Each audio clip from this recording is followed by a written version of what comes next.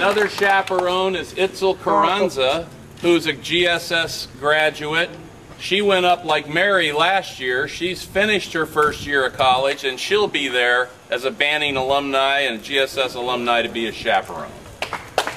We also have David Arian, raise your hand, and Jesse Trujillo. David and Jesse graduated from Banning a year ago. They're both in college now, and they're working for me at the Port of Los Angeles. They went on this program 4 years ago, so they're here to help you. We also have the indefatigable Mr. Gregson. He'll be a chaperone.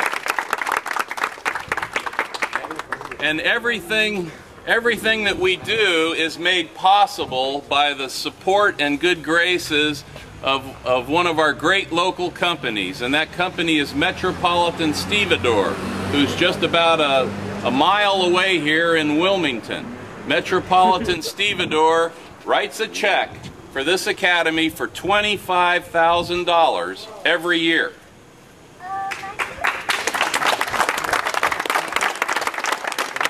And it's that check that allows us to do this trip at no cost to the students at all. And what I'd like to do is introduce John Hampton. John is the Chief Financial Officer of Metropolitan Stevedore. And let me also say that last year, Metropolitan Stevedore was so appreciative of the work that you students did that Metropolitan Stevedore granted a scholarship to Itzel Carranza to go to California Maritime Academy. So, Mr. Hampton. Good morning, everybody. I know that you're all excited and ready to go on your journey, so I'll keep this short. And I'd just like to say that Metropolitan Stevedore Company is very proud to continue to sponsor the GSS program, and specifically the Cal Maritime trip. As you leave today, we want to remind you to all be safe, to learn as much as possible, and of course, have fun.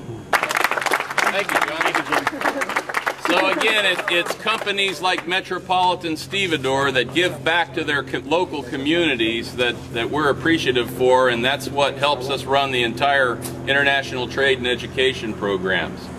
So this is going to be a fun week, as John said, but it's going to be a tough week. You're going to be in class. You're going to be jumping off of high dives, learning how to do rescue swimming. You're going to be rowing whale boats out in the Carquinez Straits of San Francisco Bay. You're going to be at the San Francisco Fire Department's training facility, learning how to go into burning buildings and put out fires. GSS Academy is all about being physical and helping the community in things like firefighting and the Coast Guard and Customs and Immigration and working for the Port of LA. So it's these skills we want to be able to give you this week. The course that you're taking, if you were to pay to take this course privately, it would cost about $1,500. You're getting this certificate that's issued by the International Maritime Organization that is a very, very valuable certificate, and it's something you can put on your resume applying for jobs and applying for colleges that's going to really make you stand out and differentiate you from all of the other people applying for the same jobs. So that being said, are there any questions from the parents? No? All right, well kids, give your folks and your loved ones a big hug, and let's go ahead and board the bus. The 450-mile bus ride up Interstate 5 is like a geography lesson through the state of California. We went through or past many Central California cities, such as Lemoore, Hanford, and Kettleman City. As we drove, we saw mile after mile of vineyards, fruit orchards, oranges whizzing by. We watched the movie The Guardian about the Coast Guard and their mission so others may live.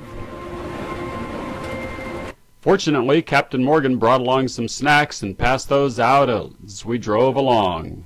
He also pointed out many interesting sights along the way. And that's called San Pablo Bay, and that's just above San Francisco Bay. There's the Ghost Fleet. See all the ships?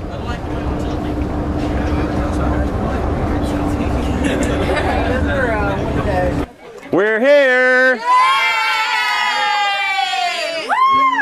Well, here we are. We're at the annual CMA STCW training. This is our first night's dinner. Barbecued hamburgers, hot dogs.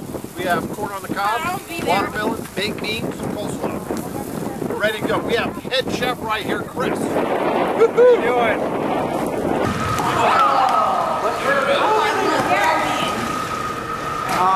About my height. I'm thinking I'm a tell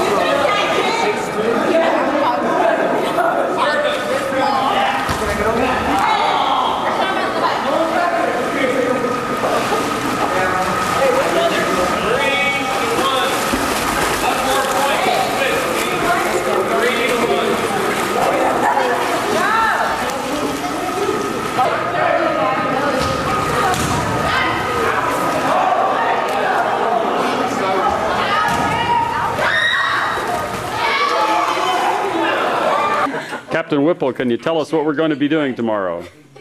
Tomorrow we're going to get the morning session. We're going to give you a nice campus tour, so you know where you are. You'll know all the buildings. Know a little bit about what life on the campus is here. 100 miles, and we went there with all students running the ship. And then from there, where did we go? Auckland, New Zealand. Auckland, New Zealand. So then we sailed from here all the way down here to New Zealand to Auckland. And then where did we go? Sydney, Australia. Then the ship sailed here to Sydney, Australia. And then where? Where? Suva, Fiji, which was right here. We sailed back to here. And then Hilo, Hawaii is here. China. And then where? Long Beach. And then back to Long Beach, and then back to San Francisco. So that was our training crew voyage, all the way in the South Pacific, coming all the way back like that. So I did that when I was 18 years old. And then where to go the next year? This would be pounds per square inch of superheated steam in the boiler, de-superheated steam. And when this simulator is running, the students are learning what all of these lights and what all of the things do. Same thing with this. This is the whole electrical system with the ship. Captain Morgan led the tour and described the local sights, such as the Carquinez Bridge over the Sacramento River seen in the background.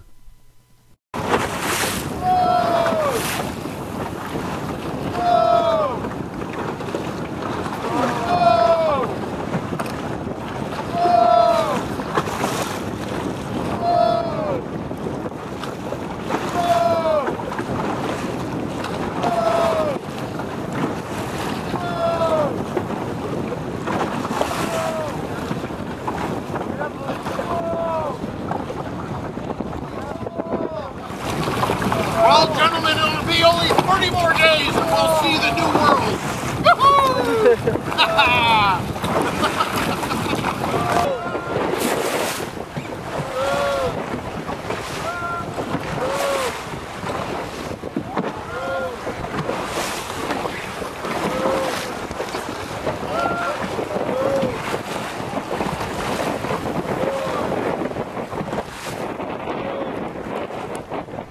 Whaleboat rowing was one of the favorite activities of the week.